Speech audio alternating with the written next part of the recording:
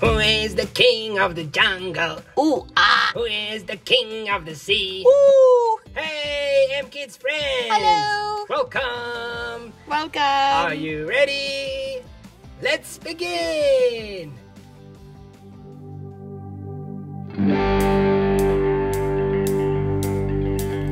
I've got joy, joy, joy, joy down in my heart. Where? Down in my heart. Where? Down in my heart. I've got joy, joy, joy, joy down in my heart. Where? Down in my heart to stay. And I'm so happy, so very happy. I've got the love of Jesus in my heart. And I'm so happy, so very happy.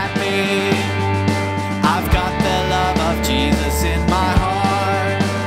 I've got joy, joy, joy, joy down in my heart. Where? Down in my heart. Where? Down in my heart. I've got joy, joy, joy, joy down in my heart. Where? Down in my heart to stay. And I'm so happy, so very happy. I've got the love of Jesus in my heart. And I'm so happy, so very happy. I've got the love of Jesus in my heart. I've got joy, joy, joy, joy down in my heart. Where? Down in my heart. Where? Down in my heart. I've got joy, joy, joy, joy down in my heart. Where? Down in my heart to stay.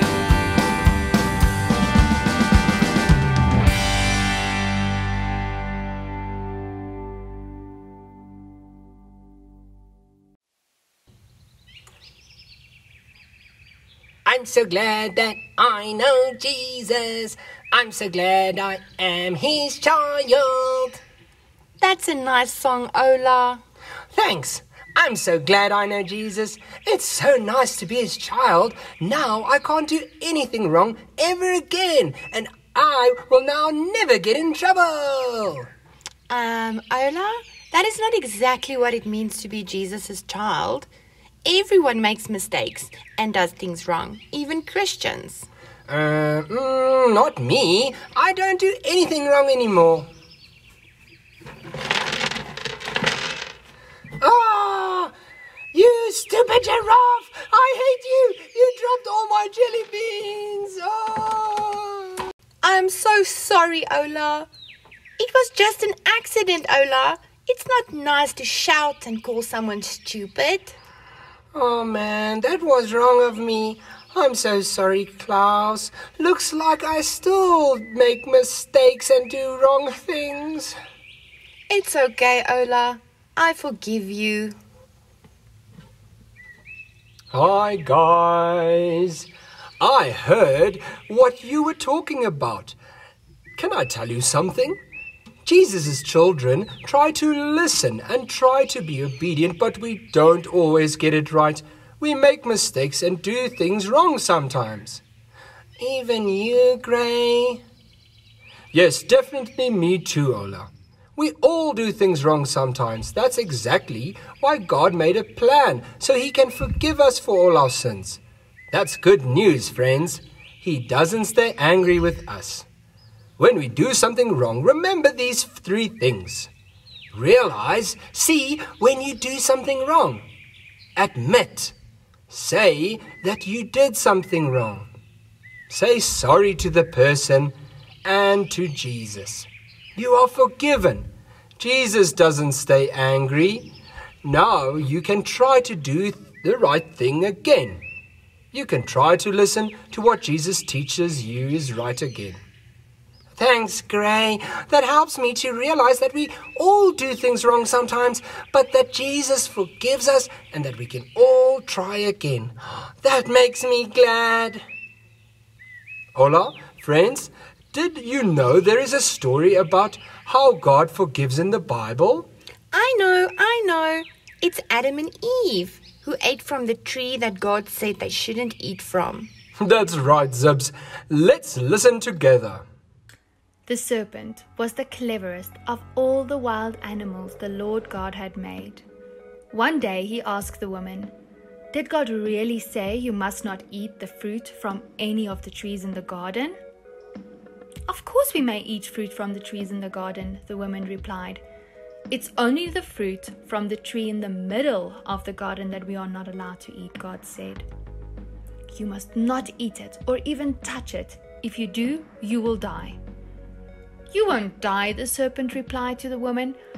"God knows that your eyes will be opened as soon as you eat it, and you will be like God, knowing both good and evil." The woman was convinced. She saw that the tree was beautiful and its fruit looked delicious, and she wanted the wisdom it would give her. So she took some of the fruit and ate it.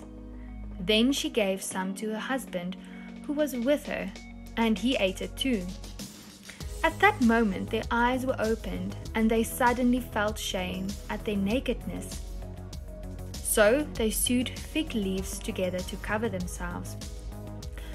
When the cool evening breezes were blowing, the man and his wife heard the Lord God walking about in the garden. So they hid from the Lord God among the trees. Then the Lord God called to the man, "Where are you?"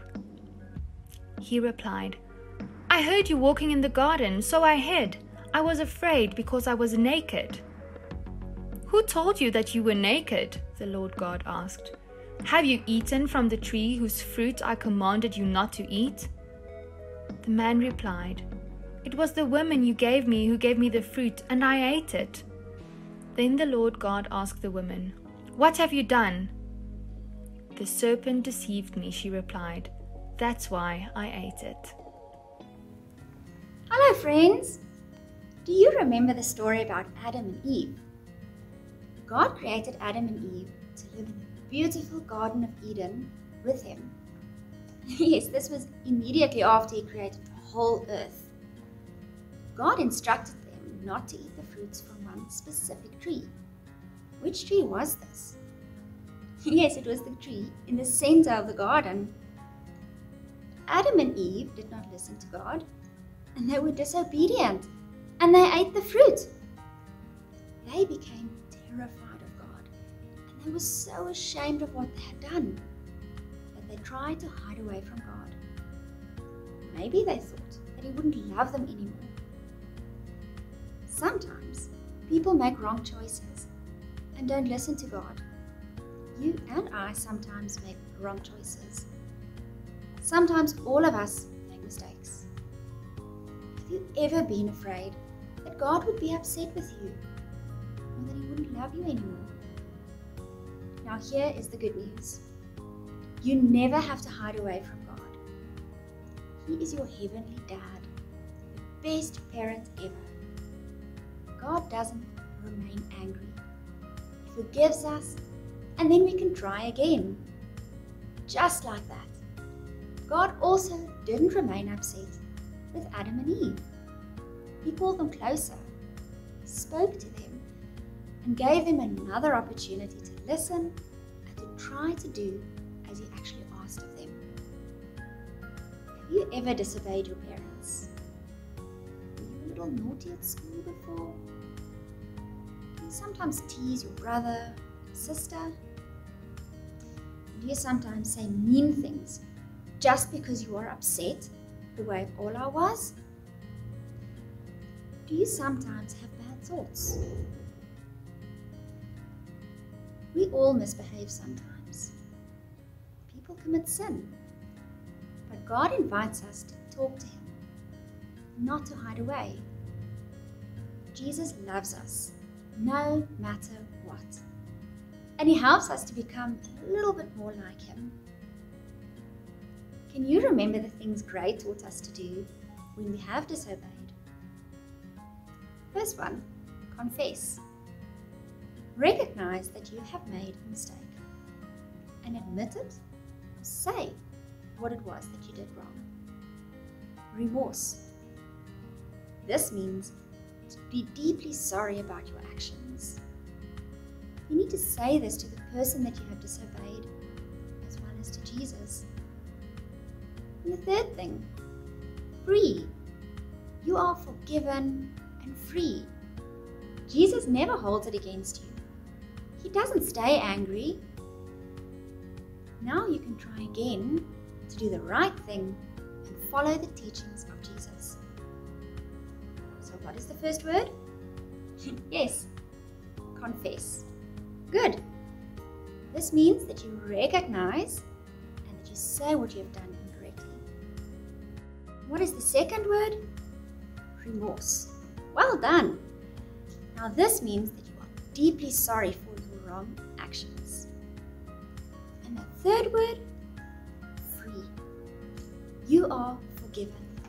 You are no longer controlled by your sin. And you don't have to keep on feeling guilty. You are forgiven. Will you remember, friends, that God loves you, regardless of what sin you committed? Come closer. He loves you, and He's calling you. He will never push you away, because He loves you way too much to ever do that. Hi guys, let's pray together. Lord Jesus, thank you that you're always with us and love us. That even though we sometimes make mistakes, that you forgive us and that you are always close by and that you help us. Please help each of our friends that even though they sometimes make mistakes, that you forgive them and that you always love them. In Jesus' name we pray. Amen.